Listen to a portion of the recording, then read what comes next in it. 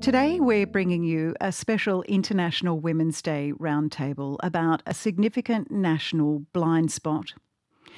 It's well known that in Australia's deadly domestic violence epidemic, on average, one woman a week is murdered, and that 1 in 6 females over the age of 15 has experienced abuse by a partner or former partner. But there's far less said about a group of Australian women who cop a disproportionate level of that violence. I'm talking about Indigenous women. They experience domestic violence 3 times the rate of the average population, and their hospitalisation rates due to family violence are a whopping 32 times higher than non-Indigenous women.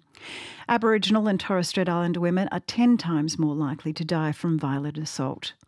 So why is this a blind spot, and what needs to happen to tackle domestic violence within our Indigenous communities? Our panellists for this morning's roundtable have put a lot of thought into this. Let me introduce them. Linda Burney is the Shadow Minister for Indigenous Australians and a member of the Wiradjuri Nation. And Dr Hannah McGlade is a human rights lawyer, Senior Indigenous Research Fellow at Curtin University in WA, and a Noongar woman. Welcome both of you to Sunday Extra. Good morning, Cathy. Hi, Hannah. Hello, Linda. Hannah, could I begin with you? You wrote an opinion piece late last year lamenting that Australia is turning a blind eye to violence against Indigenous women. Can you explain why you believe that? I guess since my going on 3 decades of work in this area, seeing so little response, knowing the critical seriousness of the issue, the fact that women's lives are at risk, and everything, any responses that we get are so far, too little, too late, that, it seems like there is, a blind spot. And in that case, I was looking at an Aboriginal lady who had experienced 20 years of very severe violence with use of weapons, with her life being threatened and at risk. And ultimately, she did fight back, and she got a murder sentence of 12 years. And I was campaigning for her early release because it was an unjust sentence. So, from everything that I have seen, the constant fight and struggle to get our governments and community to take this seriously, I do believe that was a fairly accurate assessment. And Hannah, what is it, do you think, is behind this reluctance to acknowledge what is the true extent of Indigenous domestic and family violence? Well, is it about inequality that still exists in Australia, that some lives don't matter? And since frontier colonisation, Indigenous women bore the brunt of a very violent colonial interface. There was a recent film, Nightingale, I believe, where members of the audience walked out. They thought it was too violent. I think perhaps people don't want to see or know enough about the truth of our history.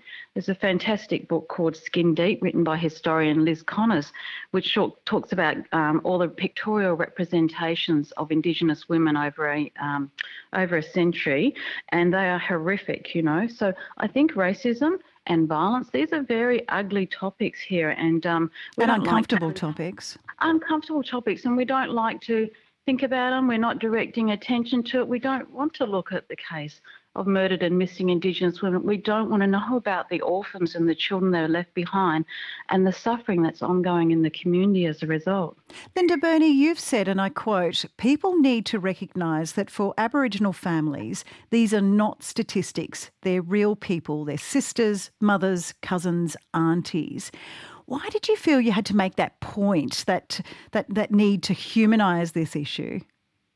I felt very strongly that point needed to be made because we are talking about real people. I mean, the question, Cathy, that you've presented to Hannah and I is why don't we talk about this? And I think statistics wash over people, and we know that statistics that you've quoted this morning. So we need to hear real stories about real people and what the effect is. I mean, there is a good understanding now about violence within the Aboriginal community, and there are some very real ways in which it can be addressed, but it's going to require listening to Aboriginal people, making sure that there's not a gendered lens put on this, and understand that the historical context that Hannah's talked about, the threat of child removal, the threat of incarceration are very real things within the Aboriginal community, and women think about them deeply. You called for a Senate inquiry late last year with the aim of better understanding the extent of violence against Indigenous women right across Australia. And is that part of the problem, that we really just aren't grappling with the true picture yet? I don't think we're grappling with it at all. We just saw the ridiculousness of the Family Violence Legal Services National Secretariat being defunded. And one of the key issues in addressing violence within the Aboriginal community is understanding what the differences are and what the different approaches need to be in addressing this issue. I mean, if you go to, say, for example, I'm sure Hannah would agree with me, to small communities or remote communities, anonymity doesn't exist. Everyone's related, everyone knows what's going on, and there is an absolute lack of places to go to. There's no housing, there's overcrowding, there is extreme poverty, and these things feed into being able to either leave a violent situation or have the dynamics change. Hannah, Linda mentioned there the National Family Violence Prevention and Legal Services Forum, which is basically the national voice for Indigenous women who are survivors of family violence. It's losing its funding in June at this stage. It represents something like, I think, 13 services across the country. Linda is obviously concerned about its defunding. Do you share that view? I think it's being done based on an evaluation by Charles Darwin University, which says that it's needed and that those grassroots organisations will in fact see a boost to their funding. Is there sort of a universal view about this? No, I don't know if there's a universal view. I understand the funding went back to the actual services, but we certainly do need a peak body, and it's very unclear as to why it defunded. I don't agree with it. Many years ago in Australia, we were lobbying for a national action plan, and Amnesty led the way with that call, and it was an effective campaign. And within that campaign, I called for, and Amnesty supported, a national task force of Aboriginal women experts to lead research and policy and directions to address this violence against Indigenous women. The government didn't pick up on that, unfortunately. We're coming to the first term of the National Action Plan, and it's really important that we take on the advice of several UN treaty bodies now, including the Treaty Body on Race Discrimination, who reviewed Australia last, the UN Special Rapporteur on Indigenous People, the UN Special Rapporteur on Violence Against Women, have all recommended to Australia, noting this very high level of violence against Indigenous women. And I can actually talk about statistically higher than those that were introduced. We have a study in West Australia showing Aboriginal mothers are more than 17 times more likely to be a victim of homicide than a non-Aboriginal woman.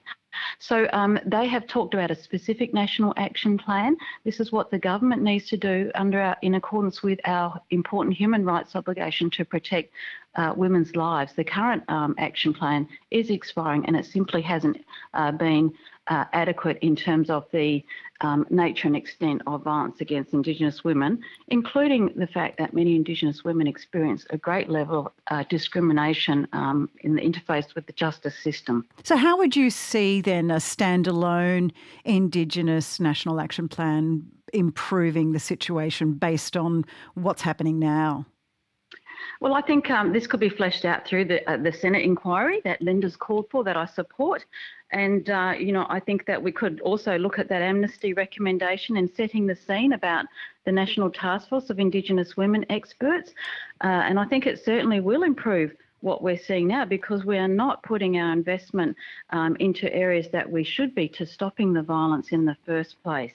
So we urgently need to increase our attention to early intervention and prevention. We don't want children witnessing violence growing up and perpetrating or becoming a victim themselves. And we simply haven't made those sort of healing and therapeutic and proper interventions into Aboriginal communities to support children, youth, women and men as well. We haven't had widespread community education campaigns and anti-violence campaigns in our community.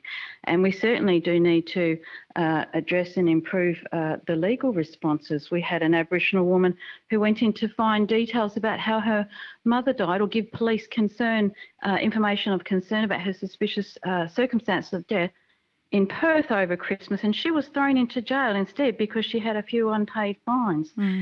We actually have Aboriginal women who are mentally unwell, destabilised from so much violence against them. When their family of Joyce Clark in Geraldton called for help to take her to a hospital, a young policeman drew his gun and shot her dead. He's now charged with murder. So we need to look at, racism against Aboriginal women, because racism is a part of this violence too that's also killing our people. Some Aboriginal women have begged for help in hospitals and been denied any help at all. Miss Doo, who had injuries in a Port Hedland cell, was denied all medical treatment. She was a victim of violence, and she was dying for a few $1,000s unpaid fines, or perhaps less. There are some very, very real answers. And I was involved a few years ago in a program called Tackling Violence, where we actually used the local rugby league team as the champions against violence within the community, and it actually worked. It was really a really innovative way of looking at a local level about what can be done. And the other thing, of course, can I go back to that, Linda? Because it's great to hear about things that actually work. Can you give us a sense of what happened and what the results were that you say prove that it worked? So it was a very small investment.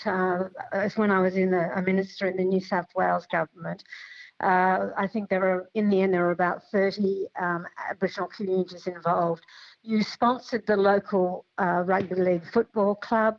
Uncles, fathers, cousins played in that club, and they all signed a contract that if they crossed the line in terms of their own behaviour and domestic violence, they were banned from playing.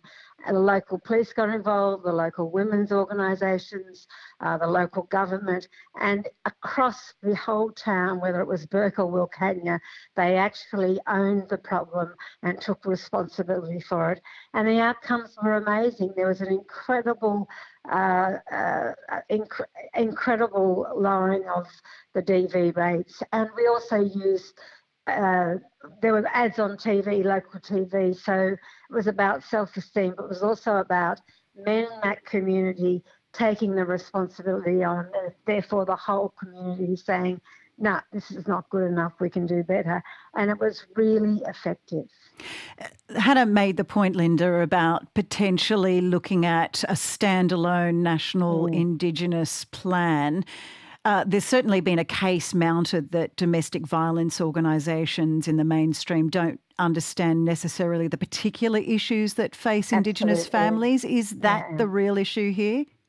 I think that's part of the issue, is that a lot of Aboriginal women won't necessarily use a mainstream service because there isn't the understanding of history, of culture, of community dynamics, of kinship dynamics, and they're the things that are really important.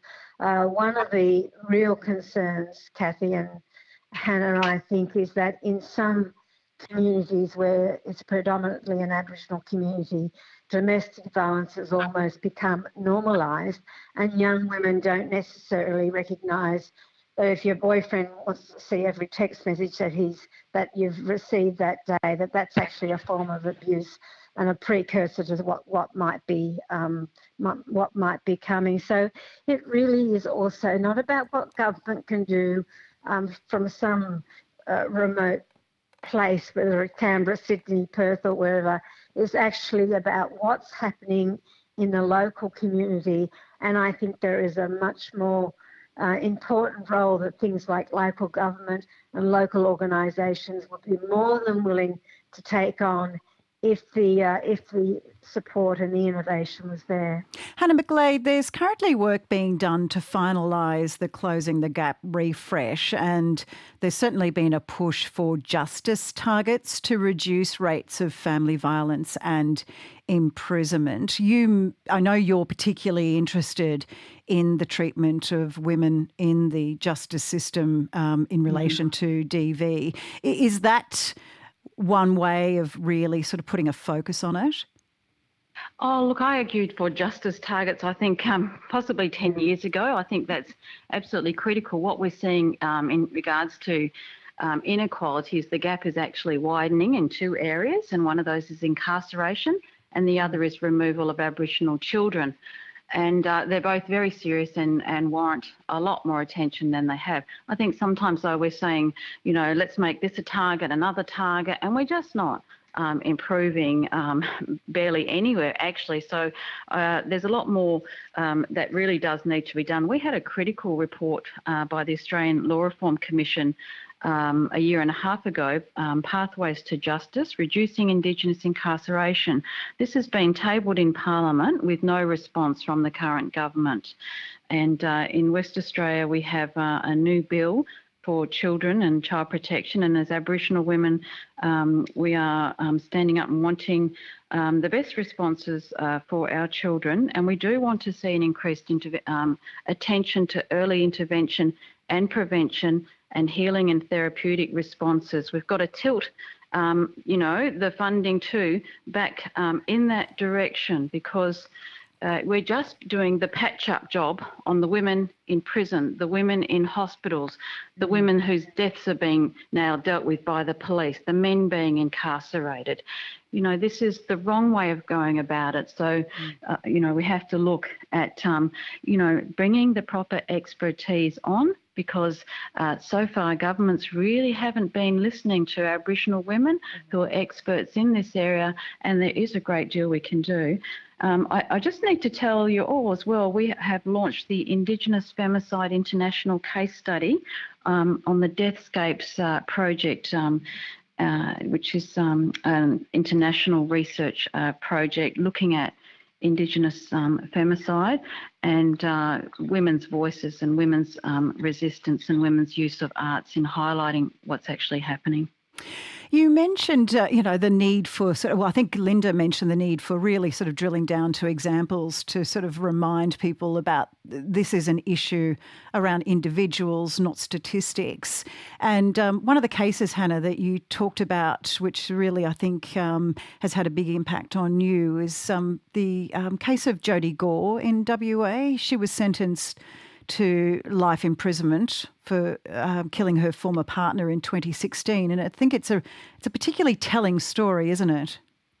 Yes, and it was a big case for me last year and late year before that, because, to find out just by chance that an Aboriginal woman from the far north of the state in Kununurra was serving a murder sentence when she'd been a victim of, severe domestic violence was really shocking. It flew in the face of, what I knew the criminal justice system was supposed to be about.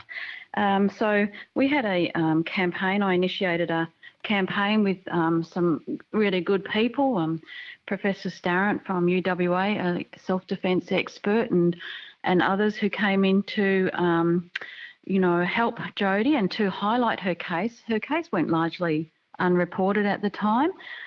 She's a woman who, like many Aboriginal women, had been beaten with weapons. So weapons are more likely to be used. Women are much higher risk of dying. The former partner had experienced mental illness when he had been brought from that country down to Perth just for some minor offending. And he came home with a mental illness, quite a severe one, called schizophrenia. And Jodie was being relied on by mental health workers who come and go, transient people in the community, to be his support person and make sure he got his medication. And he didn't always get his medication. So even though their relationship had ended, she kept playing a sort of carer role for him. But it was so shocking, the whole legal system, every arm of it, from the police to the prosecutor to the non-Aboriginal woman judge to the jury, none of them wanted to look at all the violence that she'd experienced, including on the night where she feared for her life and defended herself. And, there was just no understanding of it. The judge actually made a comment at one point saying, since you separated, there had been no acts of violence, even though there were threats made to you. Well, actually, we found out that since this relationship separation had happened, it hadn't ended completely at all because Jodie had been a carer, and the court hadn't bothered, or the prosecutor hadn't bothered to go to the local women's refuge and ask for Jodie's file. And so we see records from after that date where Jodie is fleeing to the refuge to seek help. So it was, we highlighted this case with Annabelle Hennessy in the West Australia, and by the end of week 4, the Attorney General and the Prime Minister of West Australia, Mr McGowan, did an amazing thing. They actually released Jodie by a deed of mercy plea. What it goes to, though, is, as you say, this sort of systemic blindness. This morning I'm speaking with Linda Burney. She's the Shadow Minister for Indigenous Australians, and Dr Hannah McGlade, a human rights lawyer and Noongar woman. We're on today's roundtable looking at the question of what to do in tackling the very high rates around Indigenous domestic violence. Linda, Burney, you spoke publicly about your personal experience with domestic violence, about 5 years ago now, but it's not an easy thing to do. And we know that many people, Indigenous and non-Indigenous, don't talk about it for a range of reasons. Are there specific factors at play for Indigenous women? And I'm thinking, and we've sort of, I think, touched on a little bit, I'm thinking about the fear of police and fear of losing children. Yeah. There are some very specific issues that that have to be considered, and I think the story that Hannah just told you about the police process, the judicial process, and there are many people involved in domestic violence, including how police and prosecutors and lawyers and so forth interact. If they don't have an understanding of the true story of Australia, if they don't have a cultural understanding of what they need to consider, then you're going to have perverse outcomes. And that's a really important point. And Cathy, I felt very compelled to talk about my own experience because I thought that it really needs to be made clear that domestic violence does not discriminate and that it can affect anyone. And of course, when we talk about domestic violence, it needs to be understood. And I'm so pleased that you've made the point. It's not just the women that are murdered. It's the intergenerational trauma. It's what your children are left with. It's what you are left with. It's also very much what the effect is over a lifetime. It's and what the different nature of what abuse can be, and it can be financial. Some of the women I've spoken to that are deeply affected are women that have been just terrorised. They haven't been beaten up, but they've been terrorised and isolated, and those things are particularly significant, particularly isolation and lack of family support and contact for First Nations women. And so, I mean, we've only got a few minutes now, or a couple of minutes before we go to the news. But just to finish up, Linda, on that question then around your calls for a Senate inquiry, has there been any progress? I know you made that, I think, in late December. There has been absolutely no progress. And it just seems to me that that we need to renew that call, particularly in light of being International Women's Day today. We had the vigil in Parliament House last week for Hannah Clark and her children and other women that have lived in terror, actually, and it just is the intergenerational trauma and the effect of a lifetime for women in particular that live with this, and how prevalent it is in Australia. It's just remarkable to me that it's not seen as with the urgency that it needs to be seen as. Hannah, we've got about 30 seconds. Just some final observations from you, please. Oh, I think we're at the point where we need a national collective day of action for murdered and missing Indigenous women and girls. The situation for Aboriginal women is the most serious situation, I believe, in terms of human rights in this country. And what we're seeing this wider, the family court and the treatment of women with children, this is not placing Australia in any good light at all. It's a very salient call on this International Women's Day. Thank you both for joining us this morning. Thanks, Cathy. Thank you very much. Linda Burney is the Shadow Minister for Indigenous Australians, and Dr Hannah McGlade is a human rights lawyer and Senior Indigenous Research Fellow at Curtin University in WA.